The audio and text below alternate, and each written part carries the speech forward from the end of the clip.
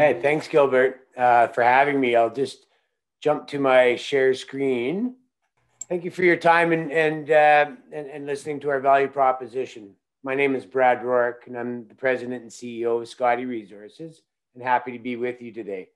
Of course, I'll be making some forward-looking statements, as all junior exploration companies do.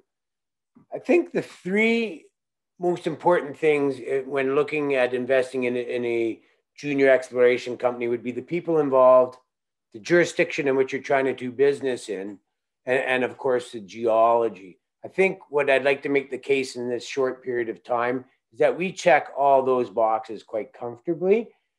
And even though I think this is the most important slide of my presentation, we're just going to go through because it's very easy for you to go back and do this due diligence. And in the interest of time, if the rest of the story checks out, please go back and look at the accomplishments of my board and team. And I truly run the company via the board. So the opportunity or the asset in question that we're talking about is a past producing gold mine in Northwest British Columbia in Canada, called the Scottie Gold Mine in the Golden Triangle. I've spent most of my life living in this area, and this is how I came across the opportunity. So I'm going into my 6th year, but let me tell you why I got involved. And I started off as an investor in an existing company and ended up taking that company over during that bear market for a whole bunch of reasons. But these are the reasons I thought it was good value. Identified a past producing gold mine that produced a ½ ounce per ton in the early 1980s. And from my due diligence, the only reason it closed down was economics of the time. Gold rolled over from $700 to $300 an ounce in a very short period of time. And this mine had a $20 million loan from the Royal Bank of Canada. And back then it was 22% interest is what they're paying. So when the commodity price rolled over, it just made very, very difficult for this mine to operate, even though it was recovering over a ½ ounce per ton. Other things to note, the second reason why I got involved is the little town I lived in close to here also has the office for Peritium and for Seabridge, KSM project. And they were building a power line to the Brucejack mine. And it was going right beside the Scottie Gold Mine. So those are the two interesting information pieces where I wrote a check, invested in this small junior company that ended up taking over. But I'd also draw your attention to the success stories going on in our area. Brucejack is the largest single producing gold mine on the planet Earth, produces about 350,000 ounces, and it's just coming into its 2nd year now. Right to my southern border is the Premier Mine, which was the largest gold mine at one time, and it is just being reconstituted with a company called SCOT Resources, and they've already made the financing and building out the refurbishment of a new 2,800 ton a day mill, which we anticipate in less than 2 years should be operating. So that's a big catalyst for us. So we've got Brucejack. We also have KSM is just north of us, largest gold deposit on the planet Earth. And then we have GT Gold in the area, Scottie Resources with the refurbishment of the Eskay Creek mine, Tudor Gold, the Snip mine. So we're in a really good jurisdiction. I'd like to also point out that's a unique feature for an exploration company is we have a mining permit. We're not telling people we're going mining. We're going to show a pathway to a larger runway before we think of that. But that might be interesting for people in the future.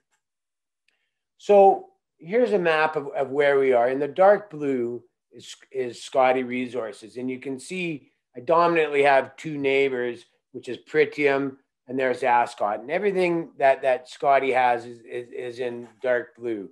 I'd like to point out that it's 100% paid for. That's not exactly true, but we have very little debt, 2 payments of $50,000 now. So for the whole property, there's no onerous royalties or streams. So in the bear market in the last 5 years, one of the things I did is I've done about 12 different transactions. And originally I had 400 hectares. And now we're just over 25,000 in dominantly two contiguous pieces. So we're really happy with that. Now here's a picture of the original 400 hectares or the Scottie Gold Mine. It's, as you can see, it's road accessible. I took this picture standing on the road. And I just want to, for reference, as we go into our presentation, just kind of take a mental snapshot. Look at the A portal on the far right. That is close to the Blueberry vein. We'll talk a little bit about that. I've got two tailing ponds you can see there. We'll talk about those in a little bit. There used to be a lake, and because of glacial recession, that lake is now drained. And so that also creates some opportunities for us, and we won't talk about those today. But the main vein that produced a 1/2 ounce per ton basically follows those 4 yellow triangles center left of the screen. And it's an east-west striking vein. What we know now is Scottie has at least 13 gold-bearing veins, all striking east-west. So another thing to notice, M zone, O zone. The O zone we'll talk about is about a 100-meter parallel vein that's been identified, which is parallel to the main vein that produced all the gold. And then pretend if you went over top of that mountain and down on the other side, and we'll speak about that in short order too. So again, even though we have 25,000 hectares, 80% of our work is focused on the map that you see here right now. I've posted past intercepts from days gone by from which we've built our model. We actually have 600 holes and production records. So that's, you know, we started building a model about 4 years ago, and I have one of the top firms in the industry, Equity Exploration. They've done all my geotechnical work, and they work at the Red Chris mine and Pure Gold, another successful story in Canada. So I have a very credible team looking after the geology on side of this, on top of our internal team as well. But as you can see, I've posted, of course, some of the better intercepts, but they're bonanza grade. It's very, very high grade. And I want to point your attention to the ones with asterisks, because the very first drill program that we ever did was only 2019. So, and we did a small drill program of only 2,000 meters, and it was over a dispersed area. We did the Scottie Gold Mine, the Blueberry vein, and the Ben vein. We didn't own the land outside of that at that time when we got the permit. So that was our first drill program. And we only did 2,000 meters just to kind of test the theories that we made from the modeling. And we were very excited that we hit on all 3 different targets for such a small drill program.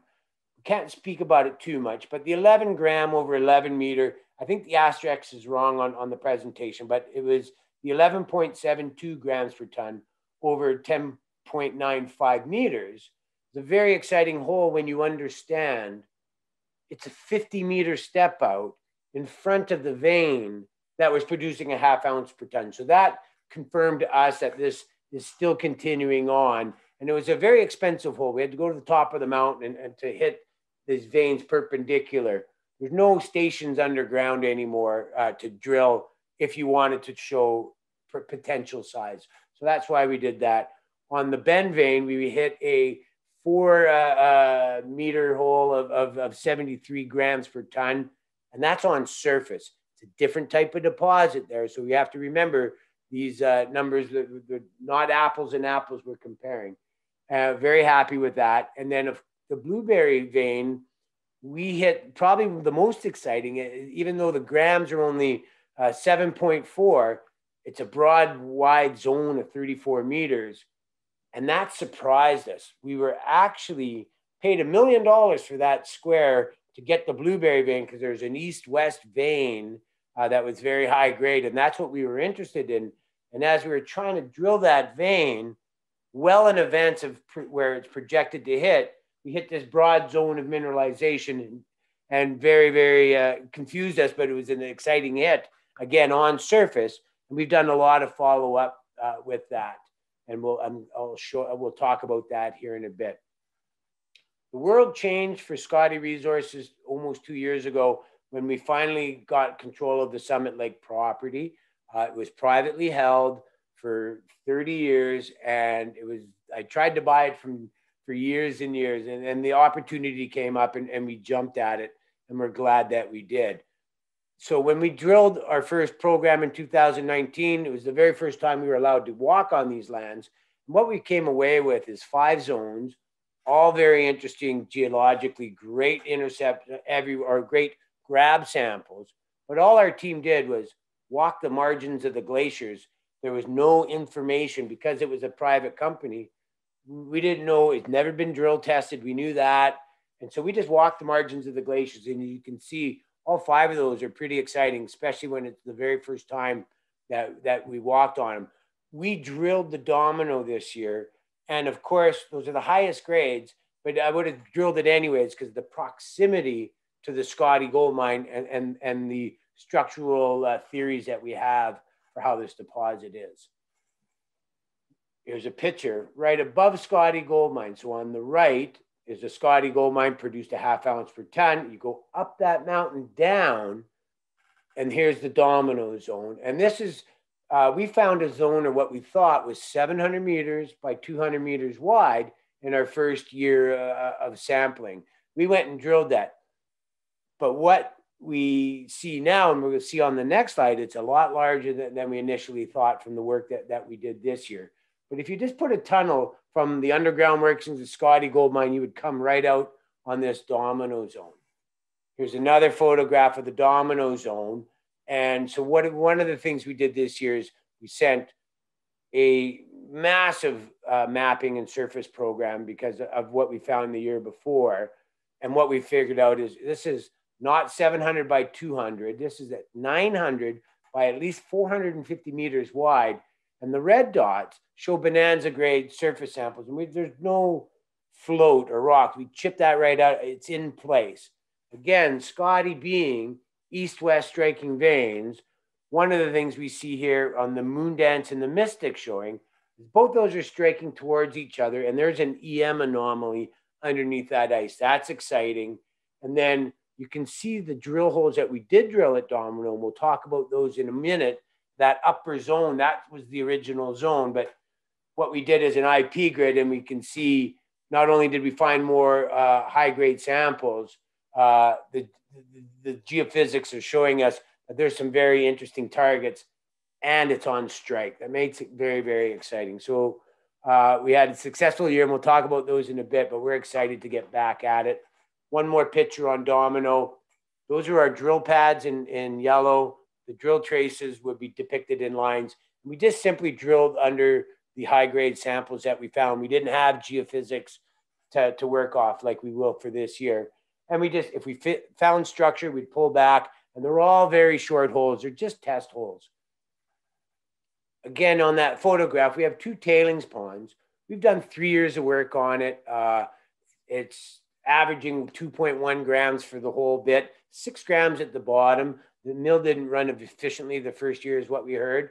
And we've done volume estimates, and we've done all the metallurgy where there's flotation or cyanide. And so we're working now on an ESG situation where we can help clean this up and maybe unlock a little bit of value. And so we're just working on these things now, but we've done about every study we can in 3 years. And again, averaging 2.1 grams for about 150,000 tons.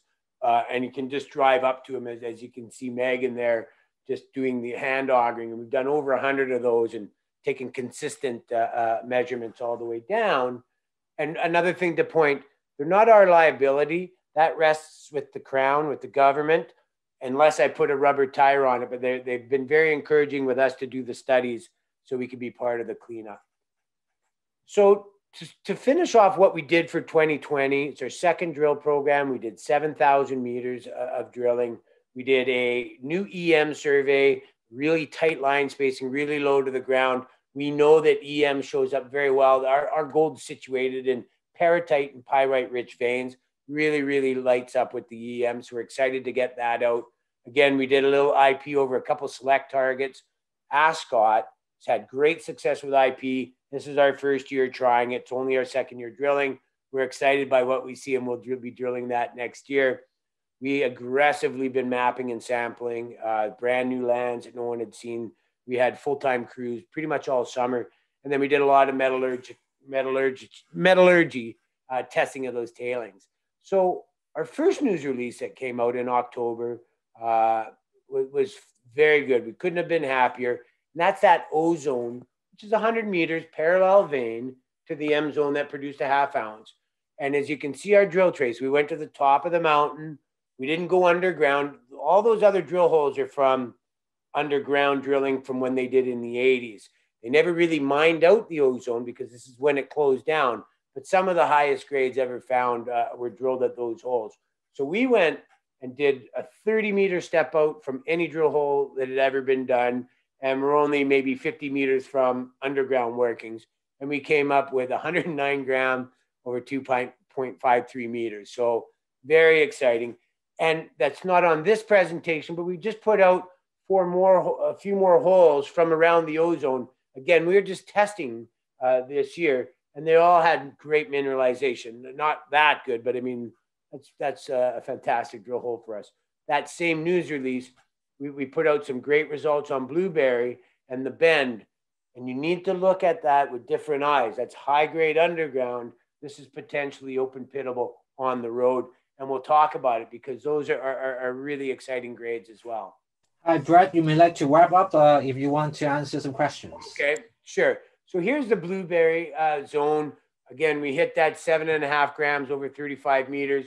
We definitely tested that. And as you can see, just all north-south trending. We never anticipated that when we bought the property, but we're really excited what we see here because we have high grade above, below, and this will be a focus of our drill program for this year. Again, Domino Zone, these are our first drill holes. There's high-grade mineralization on strike. That's what we were trying to test. That's what we hit. So we're very excited to be there. Again, high-grade samples. And then the company. We still have $3 million in the bank. Only 2 warrant holders in my company, one being Eric Sprott. He owns 75% of our warrants. And another office out of Switzerland, family office, own about the other 25%. You know, we have finally got some institutional holders. Up until 2 years ago, no one even heard of us. I self-funded myself. So with that, I hope I've left a few minutes for questions, Gilbert. Yeah, maybe able to just get 1 or 2. So the first one, just asking you about the recent exploration, some of the drilling results that you reported recently. Does those meet your expectation, or and many more to come?